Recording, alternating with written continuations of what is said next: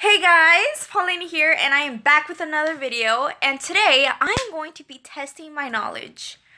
And by doing that, I'm going to be watching these riddles and trying to figure them out and see whether I'm good at this or not. Which I honestly don't really think I am. I'm not really that smart. But if you guys want to test your own knowledge, you guys can also participate as well. And if you guys know the answer, comment down below before they give us the answer. So yeah, and let me just stop talking and let's just begin. So yeah. Number 1. Okay. The end of the world. That Wednesday, life in the big city was going on as usual. People were hurrying to work, taxis were stuck in traffic jams, and kids were heading for school. Without warning, a powerful blast of thunder shook the ground. Shocked people saw a surge of water flowing from the subway. Fire and earthquakes made people seek shelter. Oh, the no. electricity suddenly went off, leaving nothing but panic and despair. That's how the end of the world started. Okay. Eric was terrified and trapped. Some doors were locked, and danger was lurking behind others. The young man had just 1 minute to choose between 4 doors. If he picked the correct one, he'd have a chance to get inside a shelter and survive. But behind the first door was a stone blockage that appeared after the earthquake. The second door hid a raging fire. Behind the third door was electric power saws. And the fourth door was holding back a flood. Which door did Eric have to choose to stay alive? Okay.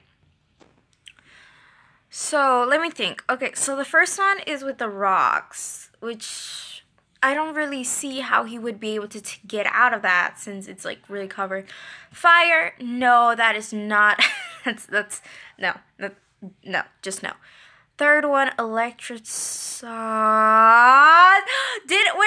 Wait. But didn't in the beginning he said the electricity didn't work? Wasn't the electricity down? So, and if with the water there was a flood, if you open the door, wouldn't it just, no, it'll flood. Never mind. Okay, I think it's the third one. Yeah, I think it's the third one because in the beginning it said that the electricity did not work. Oh, I think it's the third one. Okay. You like disaster movies. Okay. Then you should know how the main characters managed to survive. You Yeah. have only 15 seconds to help Eric. Okay. So yeah, I believe very strongly that I think it's the third one because in the beginning they said that the electricity did not work. I remember. Yes. They gave us the clue in the beginning. Okay. Third one. Have you figured out the solution? Door number 3 is the right. Yes! Did you remember that the electricity went off in the first? Yes! This is I why did the it! saws wouldn't harm Eric. If he chose I the got third it. door, he would have every chance of surviving the end of the world. I knew it. Okay. A murder on a Friday. Okay, Friday evening. Mark, the owner of a big house and a successful business, was found dead on a rainy Friday evening. Okay. The police stated that it was a murder. Despite being a rich and respectful man, Mark wasn't friendly or polite. He often mistreated people, so there were some who might wish him dead. On that tragic Friday, there were just 3 people in the house: a cook, a gardener, and a butler. It's no wonder that they became the prime suspects. When the police were questioning these people, they heard the following stories. Okay. At the time when the businessman was killed, the cook was in the kitchen preparing Mark's favorite pasta and salad. Okay. The gardener was outside watering the plants in the huge garden. As for the butler, he stated that he had been setting the table for dinner. Even though everyone inside the house had solid alibis, the police immediately arrested the murderer. Who was it? You have 15 seconds to solve this Wait. Oh my gosh, I think I got it. Okay, so in the beginning they said that it is raining. It's raining. How is the gardener watering the plants if it's raining? The rain is already watering the plants. So I think the gardener did it. Even though I think the gardener did it though. Wow! I'm getting these riddles so quickly. Okay, I want to see. Punish the criminal. Yeah. I think it was the gardener, because how can you water the plants if if it's storming, right? Am I right? I think I am. I'm pretty sure. Yeah, it should be the gardener. It's the gardener. If you were wondering why the gardener had to water the plants on a rainy day, you were absolutely right. Yeah! That's because he wasn't in the garden. Yes! He was killing his employer. Yeah! Oh yeah! Oh yeah! Number Yes! 3. Alright. A killer clown mystery. Oh! Oh no! There was a clown who worked only a few hours a day. Mm-hmm. But a colleague asked the clown to step in for him.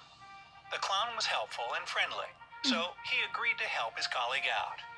This turned out to be a bad decision because the clown had to deal with 50 shouting, screaming, energetic kids. Oh no! When the clown returned 50? home late at night, he had only enough strength to switch off all the lights and fall into bed. He never woke up during the night, and he did not sleepwalk. However, when he woke up, he found out that he had killed 666 people. He was terrified. How did he kill all those people? Oh my.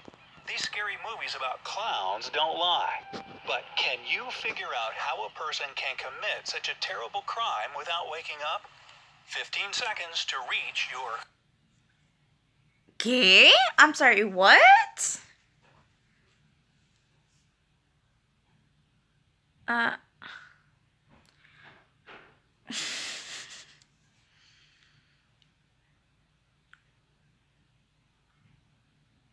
I don't know. I mean,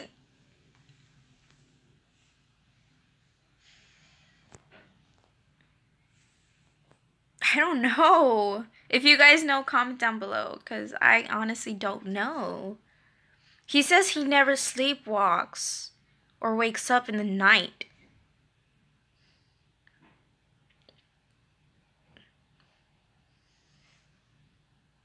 Okay, let me try to go back. Maybe there is something I missed.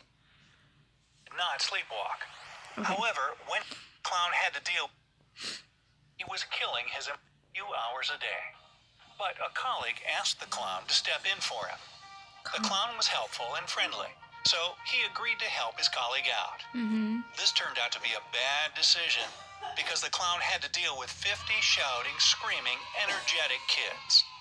When the clown returned home late at night, he had only enough strength to switch off all the lights and fall into bed. He never woke up during the night, and he did not sleepwalk. However, when he woke up, he found out that he had killed 666 people. He was terrified. How did he kill all those people? Oh my.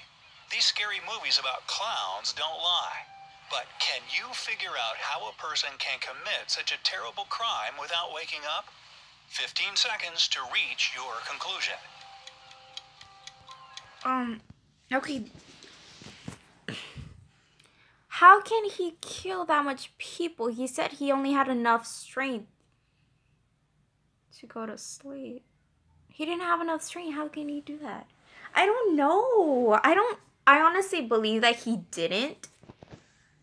I honestly believe that he did not do it. Because I know he was extremely tired. He was a good person. How was he able to kill those so many people? Like, I know he was stressed. And he was really tired at the end. I don't think it's possible, though. Shouldn't you wake up at some point? I don't think it was possible. I don't know. If you guys know, just comment down below. Because I just believe that he didn't do it because they didn't give us enough clues. That's all I know. Alright, let's see. The explanation is that the clown lived in a lighthouse. That's why he had just a couple of hours a day to work as a clown. That night, he was so exhausted that he switched off all the lights in the house. This caused the boats at sea to crash, which resulted in the deaths of 666 people. Oh! Did they? Wait, Number what? 4. What? When did he say he lived in the lighthouse? Did they say what? Okay, you know what? I don't know anymore.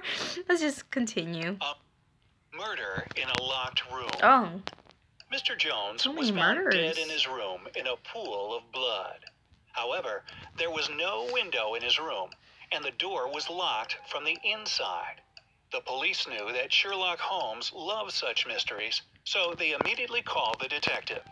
When he arrived, he examined the crime scene and questioned the 4 people who had a key to the room.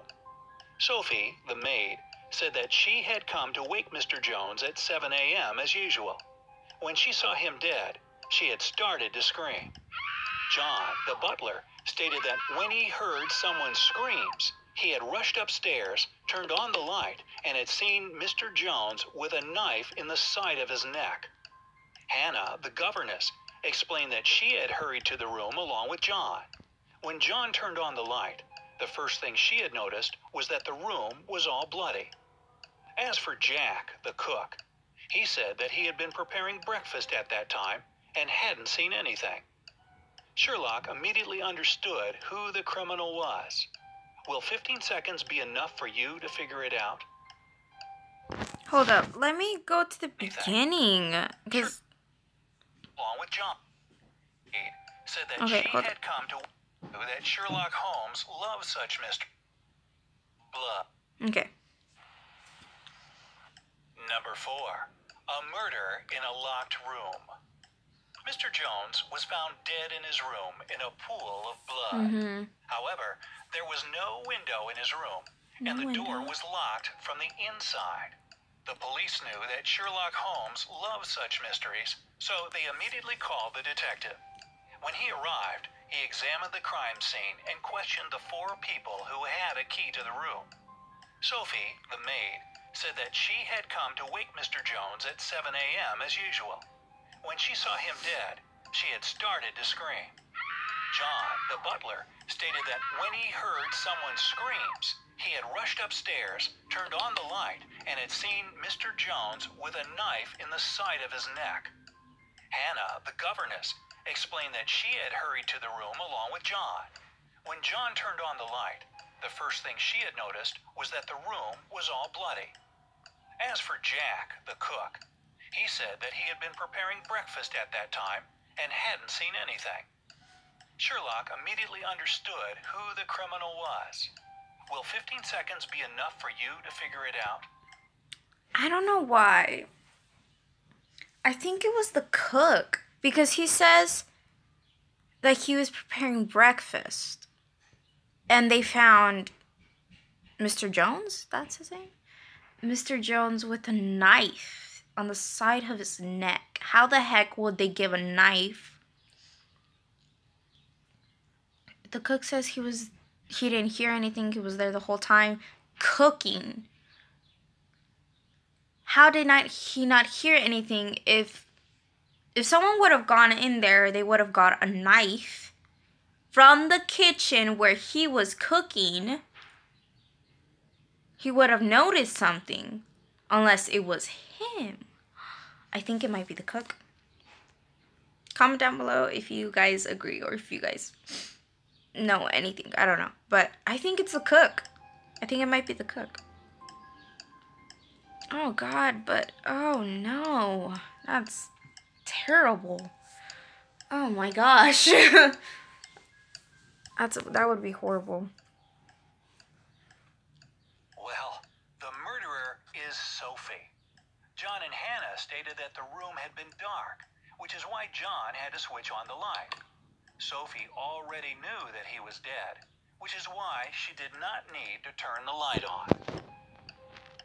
How many riddles did you... I'm sorry, what? Okay.